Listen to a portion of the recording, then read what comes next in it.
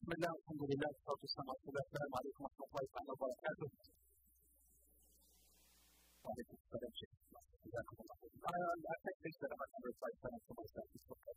وعليكم السلام ورحمة الله وبركاته. شيخنا أهلا وسهلا. تمام. الحمد لله. I'm doing very good. Not much. I'm so happy for myself.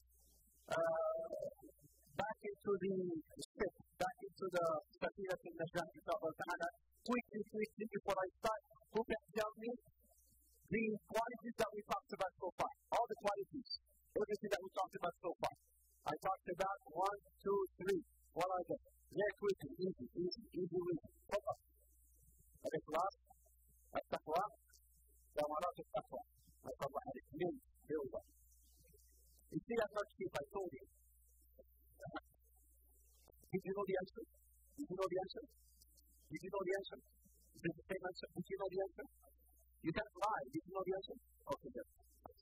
Yeah, Bismillah walhamdulillah wa salatu wa salam.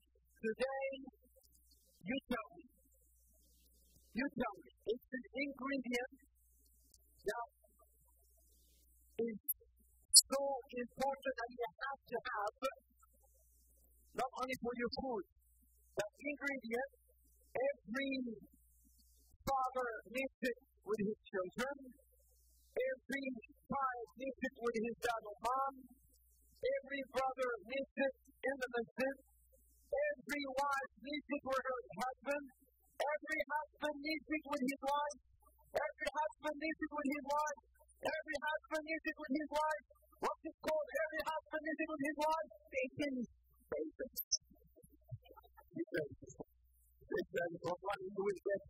You will get baqarawa all the way to Pizza. He said patience. And I could have been going and going. Give this to the whoever this mother who said that. Yes, patience. Tolerance, patience. It's called sabr. You see, it's not a silsila. It all goes together. Islam, sincerity, taqwa, taqwa, and then patience. Everything goes together just like a piece. Alright? So, my message today, inshallah ta'ala, are for all those who are going through difficulty. Whatever the difficulty is, whatever the trial is, whatever the hardship is, whatever you're going through, problems or whatnot, my message to you all, and I think all of us are that person. All of us are that person. We may be going through some sort of hardship. All of us are that person. The message is, Allah loves you, and Allah is with you. Allah subhanahu wa ta'ala says, وَاسْتَعِينُوا بِالصَّبْرِ وَالصَّلَاةِ إِنَّ اللَّهَ مَعَ الصَّابِرِينَ. Seek help in Allah with patience and with as-salah, with salah. إِنَّ اللَّهَ مَعَ. Allah is with, and we talked about that as well yesterday, Allah is with those who are patient. So we talked about taqwa. By the way, this is for the preparation for the 28th, the questionnaires. What are the main fruits of taqwa? Because the main prize will be given away on the 28th, inshallah ta'ala. 4 questions. What are the main fruits of taqwa? We talked about this yesterday. What does it mean for Allah to be with the muttaqeen? We also talked about this yesterday. What is the actual meaning of barakah? Al-barakah, we talked about this yesterday. And what city, or this I did not talk about, we need to do a little bit of research. What city did the Prophet Muhammad ask Allah to bless more than any other city? What city did the Prophet make dua to Allah to bless more than any other city? What? I was not going to tell you, you know. What did you recommend? Please, the other people. Okay. Keep it under the 28th inshallah ta'ala. As-sabr. Inna Allah ma'a as-sabirin. Allah is with. And I talked to you today about what does it mean, for that, for the companionship, that anything you do, you're not going to be alone. Allah with as-sabirin. You're never alone. Allah is with you. And if Allah is with you, you can everything. And if Allah is not with you, you think you're good and you could have everything, but if Allah is not with you, you have nothing. You have nothing. Allah as-sabirin. And the other message I have for all of us here, those who are going through difficulties, وَاللَّهُ يُحِبُّ الصَّابِرِينَ. And Allah loves those who are patient. So not only Allah is with you, Allah loves you. He knows that you're going through a difficulty. Whether with your husband, whether at work, whether with your boss, whether at the masjid, we need patience with salah. We need patience behind the imam. We need patience when we come to the parking lot. Our volunteers need patience as well. We all need patience. The husbands and the wives and the brothers and the mothers. We need what we call sabr. Wallahi, the people of brothers and sisters, what an amazing quality to have. And sabr is not by tongue. Sabr is of the heart. Right? It's an action. Look what Nuh was patient. Allah subhanahu wa ta'ala saved him from the fayadan. Allah subhanahu wa ta'ala also saved Yusuf when he was patient from jail. Allah saved him from the well. Musa, Allah subhanahu wa ta'ala saved him from Fir'aun because of his patience. Ibrahim, Allah subhanahu wa ta'ala saved him from the fire because he was patient. Who else?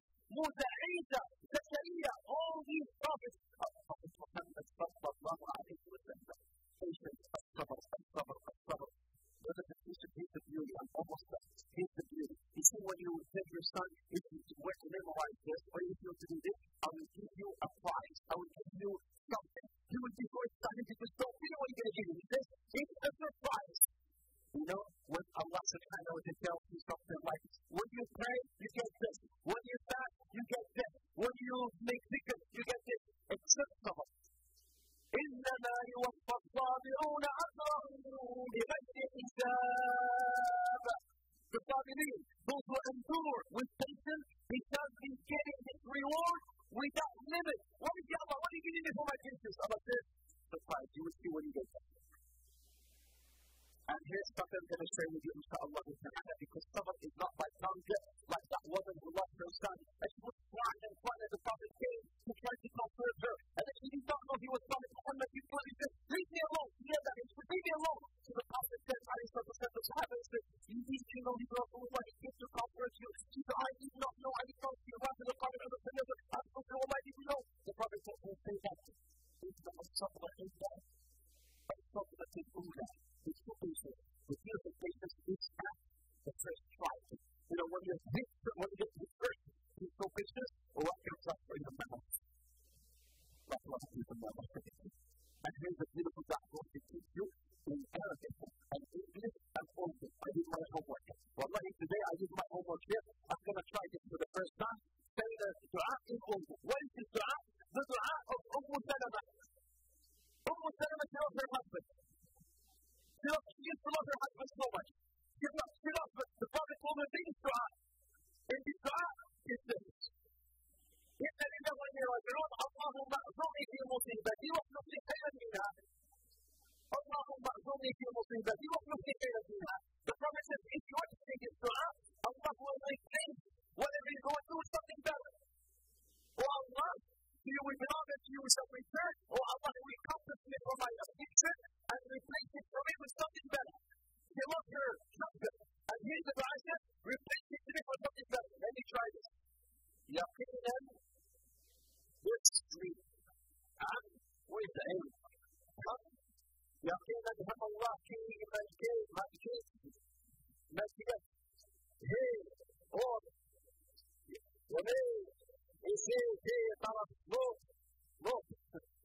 لو يعني او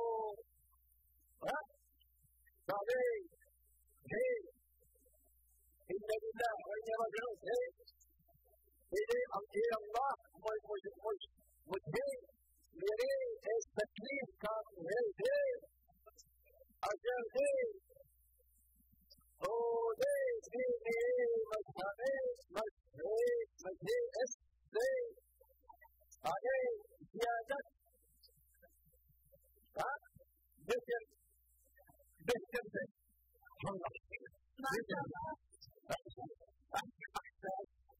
This dua, if you want to say this dua taught by Prophet Muhammad to Salama. Make this dua. Allah will replace you whenever you go through something better. He was better than my husband. I love my husband. But he said that dua. Allah replaced you with something better. He married who? He married Prophet Muhammad. The Prophet Muhammad better, yes, better to you. Alhamdulillah. So this is the dua. You go into it, if you can try to memorize